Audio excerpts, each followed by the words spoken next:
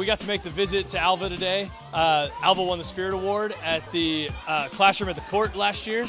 They were awesome, and so we had to come down here and pay them a quick visit. We got to bring them some pizza, entertain them for just a little bit. We had a lot of fun. Really had a good time talking to the 4th, the 5th, and the 6th graders.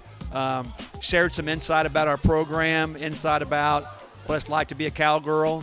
Also talked a lot about just being someone who always tries to impact people positively every day. It's just fun to interact with the kids and just to see how excited they are for us to be here. And it's fun to see what questions they have and what they're curious about of what we do on a daily basis. So, my dad, Greg, he was my student teacher here.